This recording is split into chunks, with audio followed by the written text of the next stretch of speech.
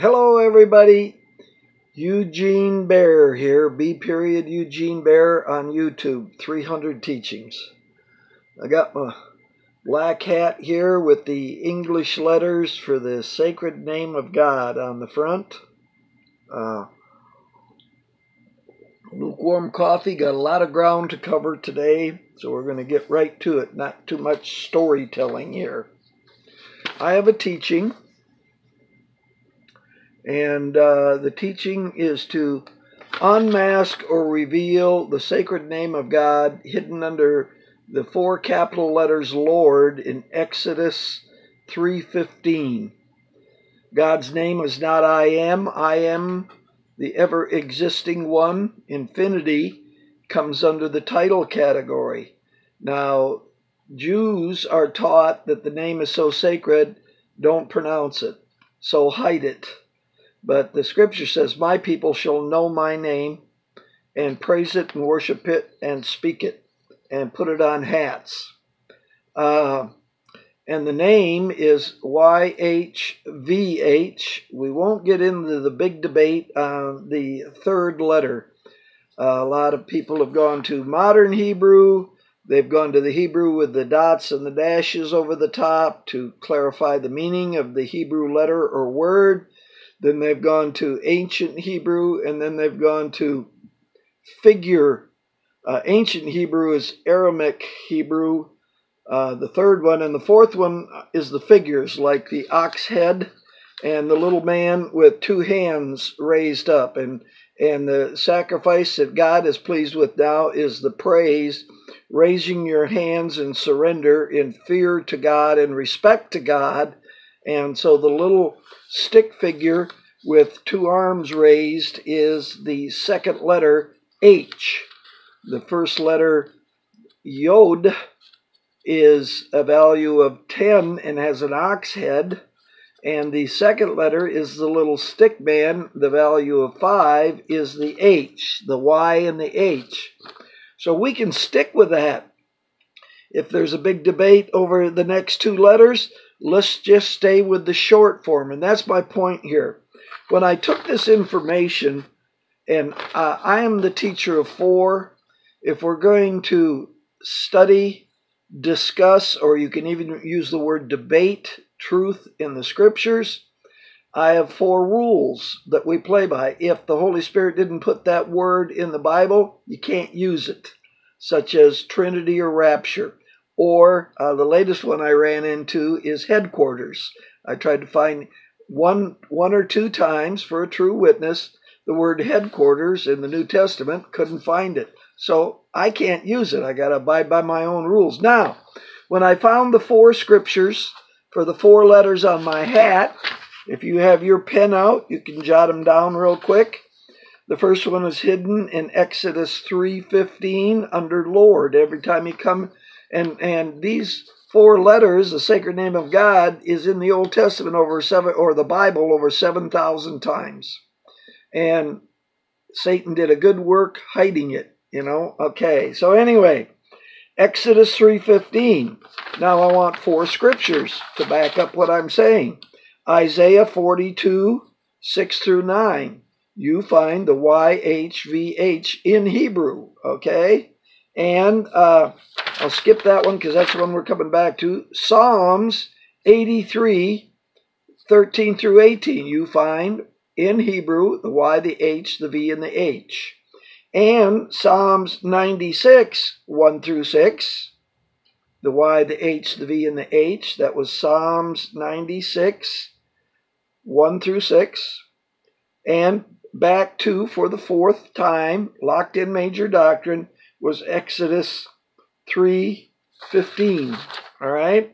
And the first one was Isaiah 42, 6 through 9, and Psalm 68, 1. Now, here we are, 68, 1 through 4. And for the longest time, I tried to find at least a true witness so I could use this. In other words, the rules, the 4 tools in the rules are 0, non-scripture. Once is not good enough. I have it once right here. I'm going to read it to you. All begins with a true witness of 2, major doctrine of 3, locked in of 4. So if you're going to present your point to me, you have to have two verses of Scripture saying the same thing. Or we're not playing by the same rules. We have to play by the same rules. I was an umpire in softball and in basketball. I knew all the rules. I could blow the whistle and force the rules, okay? And also I started to be a referee in football, but I had to drop out for job reasons, the schooling, because rules in football, there's like 3 times more than the other 2 sports. Depends on whether the ball's in the quarterback's hands, whether it's in the air, whether it's been caught, all these different situations, 3 or 4 degrees of the same situation. So anyway, Psalm 68:4 reads like this. I have the Hebrew right here above, and I have the English below. I'm going to read to you the English, because the 2 witnesses in the book of Acts, 2 men dressed in white, said, "You Galilean fishermen, why do you stand here gazing into the sky or into the clouds? The same Lord Jesus will return in like manner that you have seen him go or vanish or disappear in the clouds. He shall return in the clouds." Okay, and it says in Psalm 68:4, "Sing unto Elohim," and that means creator. That's a singular plural title. There's 3 singulars and 2 singular plurals. "Sing unto Elohim, praise his name or authority. Exalt him who rides on the clouds. By his name," YAH here. And now I'm going to take you to the concordance. YAH, Yah, and rejoice before his presence. And Yah here is written YAH, and you got a YH in the Hebrew in Psalms. But when you go to Psalms in the King James, in Psalms 68:4, you find JAH, Jah, in capital letters. Okay? Now, let me explain something to you. Guess what? I prayed for the longest time, for years. Lord, where is the second in Hebrew, the J or the Y and the H alone, the short form? I need my true witness. I want my major doctrine. Couldn't find it for the longest time till today, this morning. That's why I'm teaching this teaching. Look at this. We're doing pretty good. 7 minutes. I'm not going to be able to get in it too deep. Here is the Y and the H in Hebrew. This is called the short form of the sacred name. Now, about 300 to 500 years after the old ancient Hebrew, they added dots and dashes and all kinds of figures in, around, above, below to help clarify the meaning of the Hebrew figure. All right? And then the third one is Aramaic Hebrew. Hebrew, Abram, Abraham the wanderer, Abraham the Hebrew, spoke a Babylonian language and Aramaic language along the Euphrates River. He went from his hometown or homeland, up the Euphrates to the Haran Valley, where his father passed away, I believe, if I'm correct. Now, even older than today's Hebrew, Hebrew of over 1,000 years ago, Aramaic Hebrew, all right, which has different figures than this. There is the figure Hebrew, where you have the ox head and the little stick man with 2 hands raised. This is a Y and this is an H, the first letter and the second letter in Hebrew figures. Now in modern day English, in the Hebrew direction, we have the Y and the H. And in Psalms 68:4, we got JAH for Jah. But we know, and this is not debatable. See, the big debate is over the third letter, whether it's a Wa or a Va. Okay? But when you count and you get to the 6th letter of the Hebrew alphabet, they always say Vi or Va, the V sound. So I don't know what the big deal is there. But anyway, they insist in the old ancient Hebrew that it's a Wa sound. I'm only dealing with the first 2 letters, the short form of the name, whether it's Yahweh or Yahvah or Yahshua or Yahoshua. I'm dealing with the short form, which you can find in Psalm 68, just a Y and a H. And we know there's no J in Hebrew for Jesus, so his name is Yahshua or Yahoshua. Yah, short form. The Father and the Son in short form have identical names, YH. And it's not JH like you read in King James where it says JAH in all capital letters. In fact, I have it right here before me. I will read it to you, and then we got to move real quick. Check this out.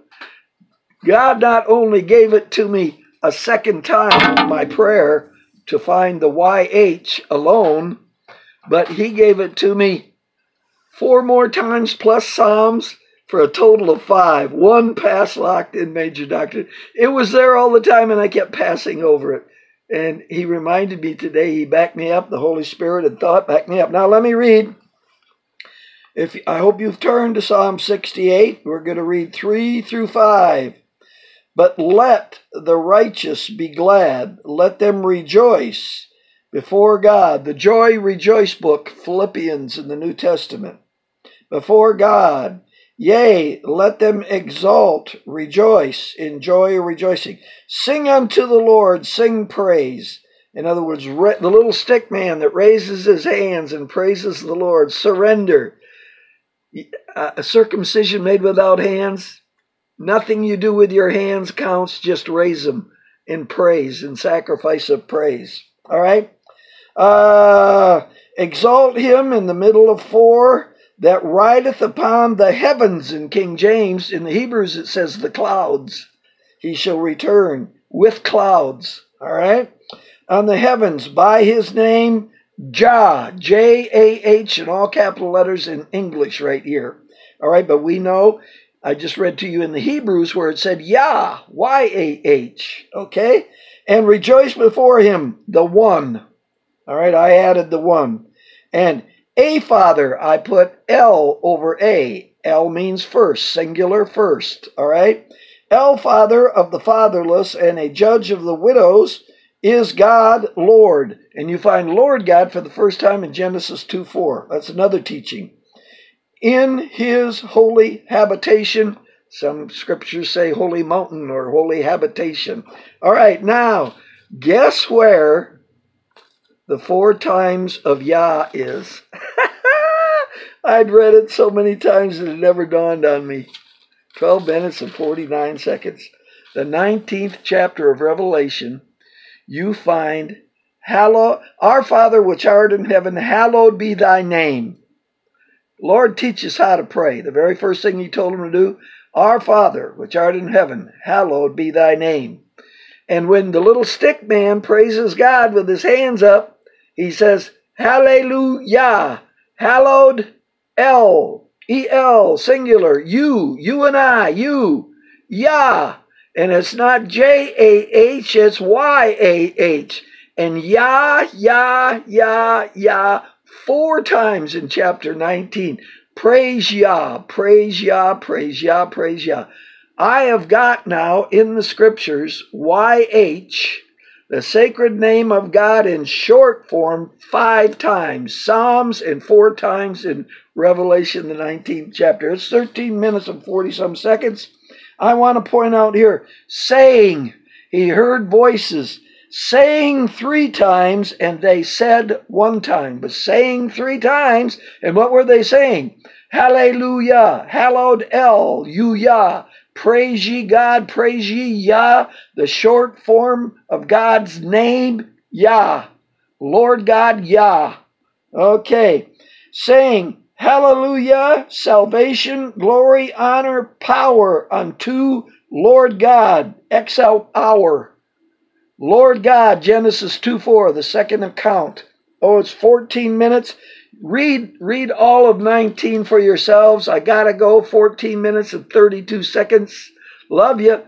5 times YAH in Scripture. 1 pass locked in major doctrine. Bye.